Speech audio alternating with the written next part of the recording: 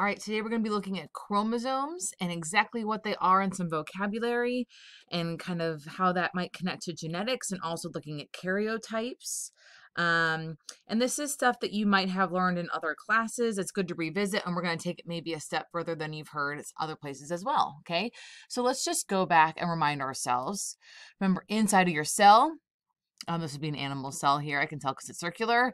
We've got like a nucleus, and inside the nucleus is where the DNA is. Okay, remember DNA, double strand, double helix, part, just a little segment of DNA is called a gene. And remember, one gene codes for like a protein, right? So we've got this huge double helix, right? And as it turns out, if you take a huge long piece of DNA that's all like coiled up, you get a chromosome. Okay, so let's look at that more specifically. When that DNA kind of coils up, it doesn't just, it's got a little organization to it. If you think about like yarn, buying yarn in like a store, the yarn isn't just there as loose yarn. It's like wrapped up into a ball, right? To keep it from getting tangled, to keep it organized. Well, same thing with your DNA, okay? So your DNA is going to wrap around these little like protein balls called histones. They're seen right here, okay? And so your DNA is going to wrap around that to help keep it kind of organized. And then even those histones are going to kind of wrap and coil up. And when they do that, that is called chromatin, okay? When DNA is just like wrapped and round around a histone and it's like tightly packed together, okay? And so if you put these things together, now you get a chromosome, okay? So a chromosome is just a long piece of DNA that is condensed into its chromatin form. So it's a long piece of DNA that's been wrapped around histones and like coiled up super tight, okay? And this is something that you can see using a microscope, okay? And your DNA is not always in chromosome form. So let me show you here. Right here, this is a cell, just like a regular cell living its life doing its thing. Here's like a regular cell living its life doing its thing. You can see the nucleus, and you can see this like purplish bluish stuff. The stuff that has been dyed are the nucleic acids. So you can see it's there, but you cannot see individual chromosomes, okay? But look at these like wormy stringy things right here and these wormy stringy things right here. Those are chromosomes. See the very big difference? How this is just like a weird like cloud situation. This is almost like your DNA if it's like a pile of pasta on a plate or something. Okay, and here is your DNA in chromosome form. So it's wound itself around histones, and it's got nice tightly packed and wound up into chromatin form. And your cells will put their chromosomes, their DNA into chromosomes when your cells are getting ready to divide, okay? And so that's when we see chromosome structure, okay? Otherwise, when your cell's just living its life doing its thing, your nucleus looks like this. Your DNA is not in chromosome form, but when your cell is getting ready to divide, it winds itself up into chromosomes, okay? So here, right here, is a chromosome. Over here is a chromosome. What? The only difference is this chromosome, here's this one, here is it after it's been duplicated. Okay, so your chromosome is going to make a copy of itself. Remember, we learned about DNA replication. Your chromosome, your DNA is going to make a copy of itself, right, before the cell is going to divide or something. And so what the DNA does is it makes an exact copy of itself, and it joins itself to its copy. Okay, and so the chromosome, this is all one, which means that this left part here is one chromosome and this right part here is one chromosome. So this is one chromosome and this is a duplicated chromosome, okay? Some vocab here. This left thing would be a chromatid and this right thing would be a chromatid, okay? So chromatids or sister chromatids are just identical copies of chromosomes, and they're connected together in the middle part here, okay? And this middle part is called a centromere. Boop, it's the middle part where like chromosomes indent in, okay? So oftentimes you'll see chromosomes drawn in this X-type shape if it's after they've been duplicated, right? Getting ready for mitosis. Sometimes they're unduplicated, okay? So you can see them drawn like this or like this. Either way, it's a chromosome. You'll notice with this little, either way, these like things above and below the centromere are called arms. And so with our chromosomes, the P arms are the short arms, the Q arms are the long.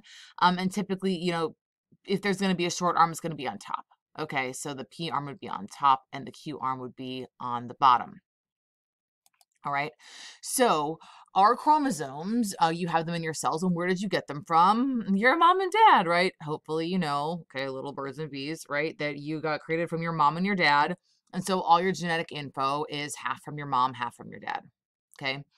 And so human beings, we have 23 different kinds of chromosomes. What do I mean by different kind of chromosome? Well, remember, chromosomes just a piece of DNA. And as it turns out, you can tell chromosomes apart by how long they are and where their centromere is. So basically, we have 23 different lengths of chromosomes, okay? But here's the thing. We get one each from mom and one each from dad, okay? Huh. So if we have 23 kinds of chromosomes and we get two of each, one from mom and one from dad, well then how many chromosomes are there in like a cell then? Let's do some math. What's 23 times 2? Beep, beep, boop, boop. 46. That's right. That's right. That's right. Okay. So we have 23 kinds and you have two of each kind, but you get one from mom, one from dad. Okay. So you kind of duplicates here. So let's talk about that. So some more vocabulary here. A homologous chromosome. What is that? That is a pair of chromosomes that are the same length and have the same centromere. So they're both the same kind of chromosome. And they contain the same genes, but not the same code from those genes. One comes from mom, one comes from dad. Okay, what does that mean? Okay, so here we go. On a chromosome, this could be a piece of DNA. Let's say you have the gene, as this diagram shows, for dimples, one for widow's peak. That's along your hairline. If your hairline is straight or if it like comes down a little bit into a point, okay, that's called a widow's peak. And the gene for attached earlobes. If you have dangly earlobes or attached earlobes, okay, let's say those are 3 different segments of DNA on this chromosome. Okay, and let's say you got this chromosome from mom and this chromosome from dad. But the idea here is you would get both of these chromosomes are going to have a gene for dimples, but maybe your mom has dimples and your dad doesn't, okay? So you're going to have that gene there, but the genes might not have the same info on them. Might be different orders of A's, T's, C's, and G's, right? Same thing for widow's peak. Maybe both your parents have a flat hairline, or maybe they both have a widow's peak, or maybe it's one of each, right? Or earlobes, right? So that's what it means by they contain the same genes, but not the same code for those genes, okay? If it's eye color, you may or may not have the same eye color as both of your parents. You could have gotten a blue gene for eyes for your mom and like a brown gene for eyes from your dad, okay? Or something like that, all right? But the idea here is they would both have a gene for eye color on that chromosome. In this case, they both have a gene for dimples. They both have a gene for widow's peak. Whether or not they have one's a different story. And they would both have a gene for like what shape your ears are. All right. What the idea is, so this chromosome you might get from your mom, dimples, widow peak, attached earlobes. This chromosome from your dad, you might get no dimples, no widow's peak, and no attached earlobes. Yeah. Yeah. So the homologous chromosomes, we have 2 of the same chromosome type, but we have one from mom, one from dad. Here's another picture, okay? Here's your one from dad. Here's your one from mom. Sometimes you'll see them like this because maybe they're duplicated. But the idea is we can tell that they are the same chromosome type because they're the same length and they have the same general shape. Okay, their centromeres are in the exact same location. Oh, that's a lot of vocab and like what? Just stick with me here, okay? Sometimes things are best done with visuals, which is why I have for you, da, da, da, da, da, da. Look, it's a picture of all the chromosomes in a cell, okay? Real picture. This is not a cartoon, a real picture. So you can see here, so these would be homologous chromosomes, okay? This is chromosome number 1. One of these would be from dad, one of these would be from mom. We don't know by looking at it. And that's why we have 2 of number 2, one from mom, one from dad. 2 of number 3, 2 of number 4, 2 of number 5, right? 6, all the way down, okay? This picture of chromosomes in a cell is called a karyotype, okay? So they can take a picture of your chromosomes and they can use computer software to drag and drop them around. So look, like this is maybe what it would look like when the picture is taken. And then the scientists are going to order and arrange them and start pairing them up. So this is like a hot jumbled mess, right? Whoa. But what they do is they start with the longest chromosomes and they put those 2 together as chromosome number 1. They also apply a little dye to the chromosomes and you look and you see how there's like a pattern.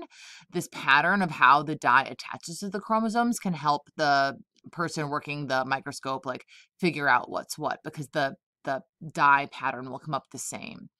And because it's real life, like things aren't always in a straight line. So these are both chromosome number 1, but like, yeah, they're not going to be perfectly straight, right? They might be slightly different shapes, but we can tell by the length. It's sometimes hard to see the centromere, but we can definitely tell by the banding pattern. So this is a karyotype, okay? A picture of all of the chromosomes in a cell.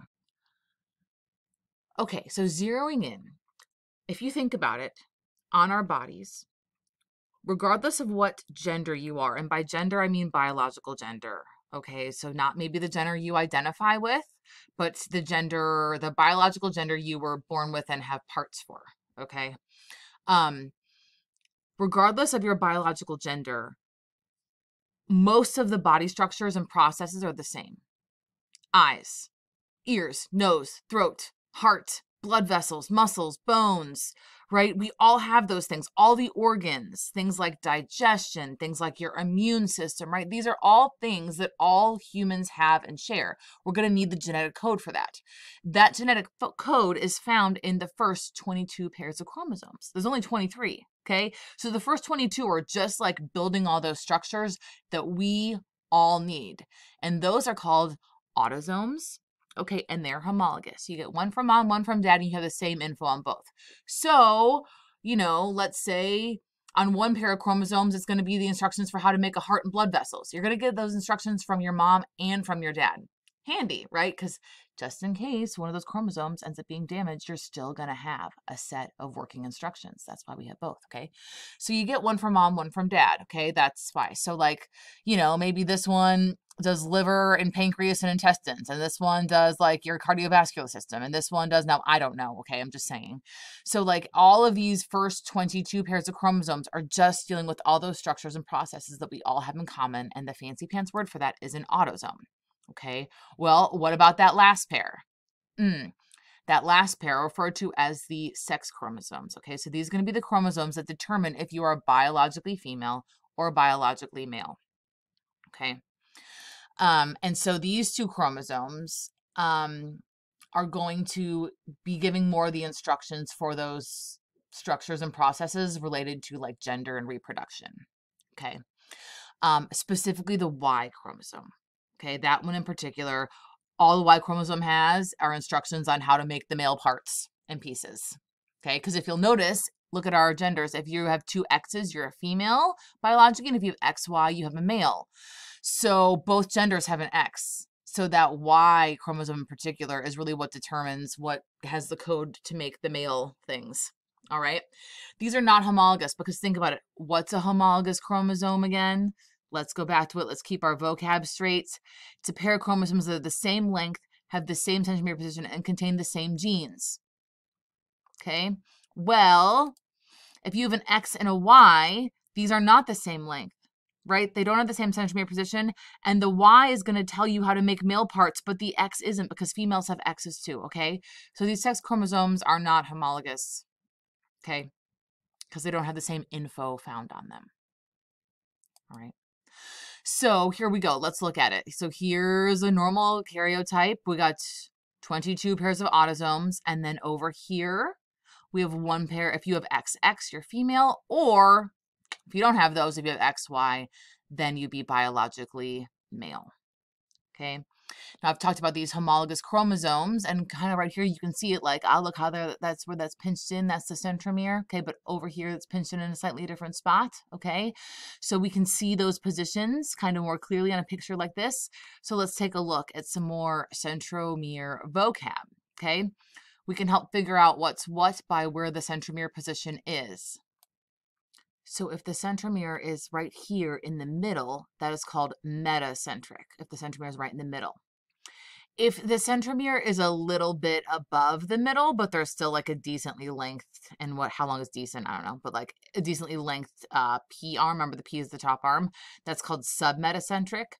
If the centromere is pretty close to the top, where the P arms are really, really short, it almost looks like maybe there's like little nubbins or like little bitty ears on top. That's called acrocentric. And then telocentric is where the centromeres are like right on top. Okay, so like if we go back, number 1 is pretty metacentric, right there in the middle. Let's see. Submetacentric, maybe 2, maybe 4, maybe 7, right? Not quite in the middle, maybe a little bit above being in the middle. For acrocentric here, closer to the top with little like nubbins, something like that. I would think maybe like a 14 or 15 maybe, where we see these little like boops. Okay. And something like 21 or 22 would be telocentric. Some of the other ones it could be hard to tell. Maybe 18 might be like acrocentric. Okay. So those are our different words for that. And then last thing we're going to touch base with today are mutations. Okay, so we learned about mutations that can be made with making proteins. We learned about large scale and small scale, and I mentioned that large scale mutations have to do with chromosomes. Well, here we are coming back to it. Okay, so things that can be funky with chromosomes is you can have an entire chromosome extra or missing. So if we look at this karyotype on the left, you'll notice that it has all 22 pairs of autosomes, but instead of having an XX or XY, it just has an X. Okay, so this person is missing an entire chromosome, which is why it's considered large scale, because like that's a whole lot of DNA you're missing. Okay, over here, they've got an X and a Y. This person would be biologically male, but what's the like thing that's kind of funky with this one?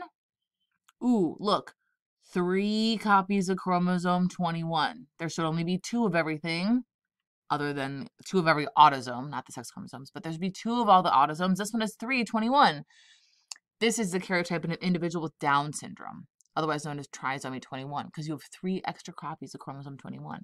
So even just being a human in the world, I'm sure you're a little bit familiar with Down syndrome. And so you can see how having an extra chromosome throws things off a little bit, right? Not quite to the what we would call the quote unquote typical development there, right? Some other kind of chromosome alterations or mutations you can have is you can have a deletion. Okay, and so like here they've labeled it, and let's say if the D gets deleted, gene D gets deleted, then it goes from ABC straight to E. Okay, don't get confused with the pictures here, because this deletion on the left and over here deletion is the second one down. Okay, so here the little blue part, bloop, got deleted. Okay, you can also have a duplication where a part gets repeated where it wasn't supposed to. So here we take the BC, and if we repeat it, it goes, instead of A, B, C, D, E, F, G, it goes A, B, C, B, C, right? That'd be a duplication. And again, don't get confused. Up here is a duplication. Instead of 1 blue patch, we would give 2 in a row. There's an inversion where part of it gets like switched with another part. So instead of A, B, C, D, E, F, G, right? The this gets flippy-floppied. So A, D, C, B, E. Whoa. Okay, so another way to, if that breaks your brain, look at it this way. The blue and the yellow swap places. Okay. It's supposed to go yellow-blue, but your chromosome gets messed up and it goes blue-yellow. Okay. And then the very last type is a translocation, where part of one chromosome detaches and attaches to part of another chromosome. Okay. And so here we have 2 different chromosomes, right? They're different lengths. They're not homologous. And so this blue is going to hop on with the green, and the yellow is going to hop on with the purple. Okay. So those are different alterations in chromosome structure that we can have. And any of these types, duplication, deletion, inversion, translocation, and also this leads to certain disorders that can have small to major impacts on growth and development.